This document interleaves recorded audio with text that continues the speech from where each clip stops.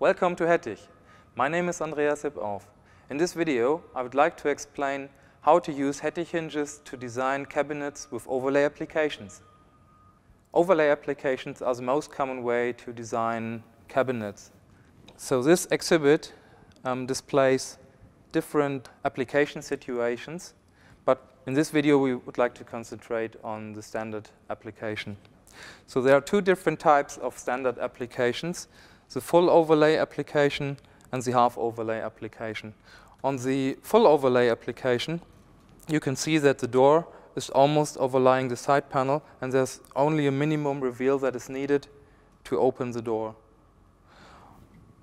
On the half overlay application, the door is only half overlaying the side panel, and the reveal is twice as big as on the full overlay application. In this step, we want to demonstrate how to calculate a standard full overlay application. Therefore, we go to the catalog page. And we see there are two different types of overlay applications: full overlay and half overlay application.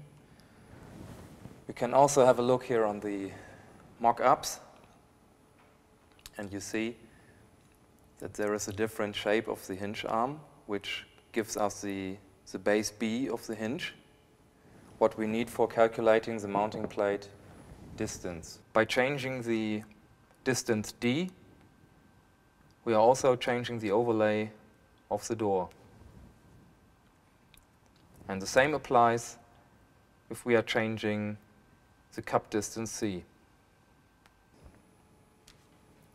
The formula to calculate the mounting plate distance is here on the opposite side.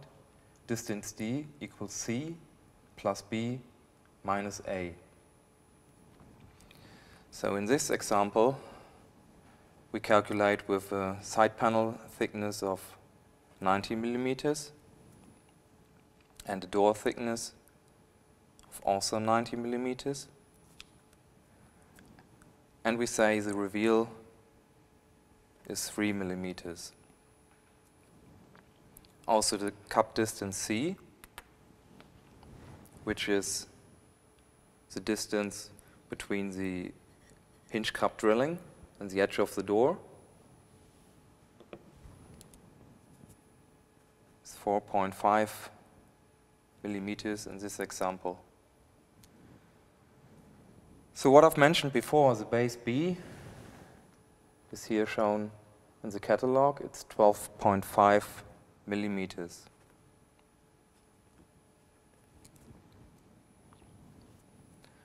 What we also need is the overlay. The overlay is the difference of the side panel thickness and the reveal. So in this example, we have an overlay of 16 millimeters.